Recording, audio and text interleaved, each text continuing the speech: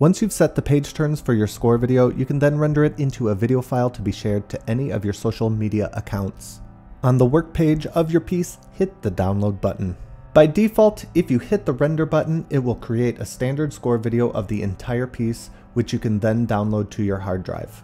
Any title pages, performance notes, and program notes that you marked as notes in the video editor will each display for 1 second at the end of the rendered video.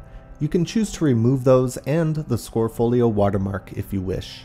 You can also toggle the layout of the video. While scores with wide systems look great in the standard landscape layout, tall scores display much better within a vertical frame.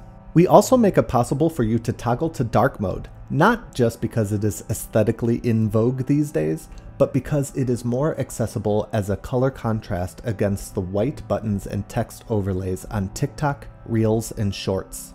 In fact, our score video renderer was designed with short-form social media in mind. By selecting Clip Range, you can easily generate an excerpt of the piece by setting endpoints on a slider. When you're ready, hit the render button and sit tight as our servers prepare your video. A download button will appear once it's finished. You can access your video there or from the Downloads tab of your dashboard page. Share your score videos online and feel free to tag us.